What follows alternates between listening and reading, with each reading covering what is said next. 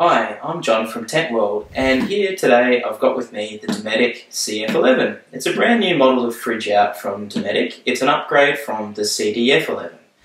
The CDF11 was a very popular fridge for a very long time in Australia. It's the smallest compressor fridge in the Dometic, or previously known as Waeco range. The reason for that is due to the portability of it. So it was very popular with truckers, with guys who want a fridge but don't need a large fridge and get value from the portability. So the CF11 comes with this carry strap, so you can easily put it over your shoulder. It's now able to plug into your mains power, 240 volts, 12 volt or 24 volt if you're in a truck or a 24 volt vehicle. It has the ability to hold drinks in the front. Do note though that these drink holders are quite small, so if you want to use a stubby cooler, you're going to have trouble. If it's a thicker one, you'll need a very thin stubby cooler. So the idea with this is that it would fit nicely in the middle seat, so if in a four-wheel drive, say, if you put it out the back, you can put it in the middle seat between perhaps your two kids. Some people I know have torn out the center console of their car and installed this in there. That's a really great option. The CF11 weighs 8.5 kilos, so it's nice and portable. It's got a 10.5 litre capacity, so it's got a nice simple latch to open it here. And so let's have a look and see how usable this space is. I think you'll be quite surprised for such a small unit what you can do with it. So another popular use for the CF11 might be if you live out of town and you want to do some grocery shopping, but you don't want to worry about your food going off, or perhaps you've bought a bunch of ice cream and you need to keep it cold until you get home. So this fridge will give you that flexibility without the big imposition of putting a very large fridge in the back of your car that can be heavy or difficult to move. So let's have a look and see what different things we can put in. Now, the first thing I'd like to point out is that they have put this dimple in the top of the fridge here, and down the bottom there's a little bit of a recess here as well that will allow you to put a bottle of wine in the bottom there, and then you can close it and actually seal the lid. So if you're going on a longer road trip to visit some friends, you've got the ability to put at least a single bottle of wine in the fridge and keep it nice and chilled until you arrive. That's one really great feature. If you want to put two, what you have to do for the second one, because there's only the one dimple, is to put it like that. You can then also fit a bottle of milk in there. So this is just a regular 2 litre bottle of milk, and it fits in there nicely. A can of beer, this is a 375ml can of beer, that can fit in the little dairy compartment. So the dairy compartment in this fridge is slightly warmer, so all of your cooling plates for this fridge are along the walls on the inside here, and then you've got this little area here where things that you don't want slightly as cold, obviously you want your beer as cold as possible, but that's a great place to put it all the same for a couple of extras. So in there you can see that there's still some space, so you can fit cans in the back there, and you can fit another one in the back there too. So as you can see, you've got quite a bit of space there. There's a little bit of space there underneath the white wine as well, so you can put a fair bit in there. It's not the biggest fridge, and if you want that, then there's plenty of other larger fridges. The idea of this fridge is convenience, portability, and simple to use. Taking a look at the front of the fridge now, we can get a bit of a closer look at the sockets. So this is your 240 volt socket. You'll notice that that shape is very, very familiar. That's the same as what most of your computers use, your TVs use. So if you ever misplace this socket or this plug, most likely you've got a couple of these spare at home. I know I've got half a dozen sitting in the cupboard. You can go ahead and just use that. That's no concern at all. You then got your 12 and 24 volt socket here. You can have both of them plugged in at the same time. These are the cables that it comes with. Take a look at that. Bet you recognise that. And this is probably the only stuff up that I think Dometic have made with this fridge, is that they've supplied the cable with this fridge on an L. But as I said, you've got plenty of these in the cupboard at home, so if you don't like the L, go and swap it for another one. So that can go in there. You can plug your 12 volt cable in at the same time. That's the socket for it there. Now take a look at this socket here. So that's your cigarette lighter adapter. If you unscrew this, you've then got a hella socket. That's a much nicer connection and is popular in some camper trailers. So that's a hidden little thing. Lots of people don't realise that that's there. And that just twists on and off like that. So as I said, you can have them both plugged in at the same time.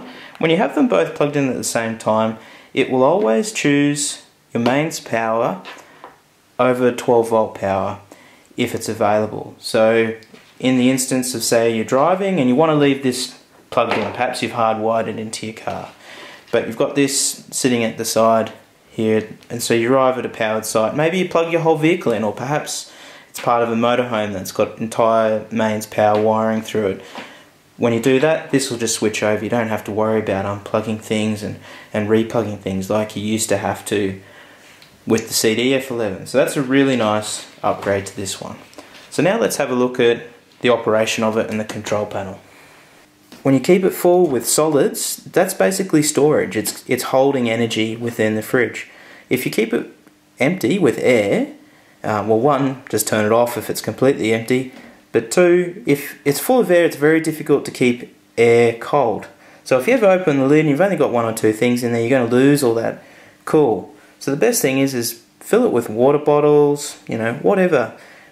Keep it full, and that'll make your fridge run most efficiently and reduce the amount of cycles that it needs to go through.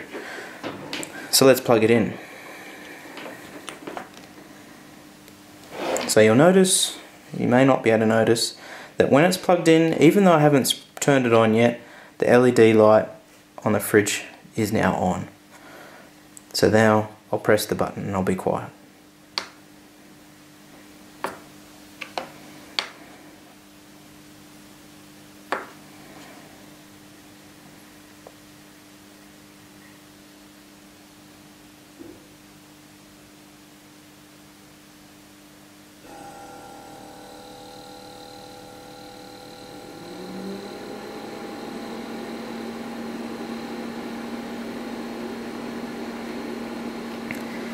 So hopefully you can hear that. Now I'll show you some of the operations of the fridge. So all of your controls happen here. So when you're just driving along, you can accidentally press these, you don't have to worry, that's not going to do anything. You can also accidentally press that, that's not going to do anything. You have to hold that down to turn it off like this.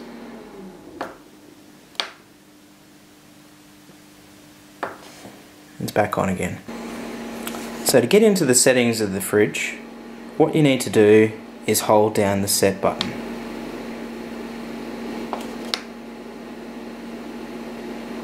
Like so. And that can go all the way down to -18. So if you wanted to run it as a freezer, I personally like my drinks at about -2 or -3. I really like that. You can then go to the next setting, which is if you want to run in Fahrenheit or degrees Celsius. Obviously we want degrees Celsius. And then this is your battery voltage selector. So you've got the options of low. So low is if you've got a dual battery system, or you're running this fridge from a battery where its main priority is running this fridge, not starting a vehicle or anything else. So if your priority is keeping your food cold and you have a second battery, then always choose low. That's the best setting. If, however, you need to be able to start your car, you don't have a dual battery system, I would choose high. If you'd like your fridge to run for a fair while and you'd like to discharge the battery a little bit, then choose medium. It's a safe voltage for being able to start your vehicle, and it's a suitable choice for, you know, if you're day tripping around the place, you're stopping for a few hours here and there, it'll mean your fridge continues to run no matter what. It's a really good setting there. So you choose the right setting depending on the vehicle that you're using and the battery setup that you've got. So now let's have a bit of a look around the fridge. So down here where the cables are, you can see there's a ventilation fan. So there's a little fan in there sucking in air. Around the sides here, that air is coming off from inside the fridge, and I can feel air coming out of here. So it's really important when you install this fridge in your vehicle that you make sure that all of these venting areas are not blocked. If you block these, it's going to make your fridge inefficient, or at worst, it might actually overheat and shut down. It will overheat and shut down, but it won't damage the fridge when that happens. It's got built-in safety for that. But all the same, if you've got something in there that's important to you, you want to make sure that that doesn't happen. So I can take a look inside the fridge here, and I'll just get rid of this cable. And you can see that interior LED that I was talking about. I'll just show you this can in there again. So this is the 2-litre bottle, and you can see in here, there's that can, and there's the wine. You've got the option with this latch that holds the lid open. You can get rid of that if you want, and then you can let your lid fall all the way to the back like that. I don't know why you'd want that, but it's a possibility. And so for those of you who are familiar with the CDF11, the CF11 is using the exact same mould. So if you know that the CDF11 fits in a particular space, then this new CF11 will fit for sure. So there you have it, folks. That's the CF11. If you're after a small, powerful little fridge, it is a very powerful little fridge. The compressor in this is disproportionately large to the volume of space that it looks after. I've spoken to customers that say that they've put as many beers as they can, or drinks, in there, and they're cold in half an hour. That's really great performance. Remember, whenever you're using a fridge like this, always use it full. If you're testing it, put more than one beer in there, put more than one drink in there. This fridge doesn't have a fan inside there to push the air around, so keeping it full makes it run really efficiently. It's really important to remember that with all portable refrigeration. Well, there you have it. If you've got any questions, make sure you drop them in the comments. If you enjoyed this video, let us know. We're out here trying to help you make the informed decisions on the best camping gear for you. Otherwise, I'll talk to you soon. Cheers, thanks, bye.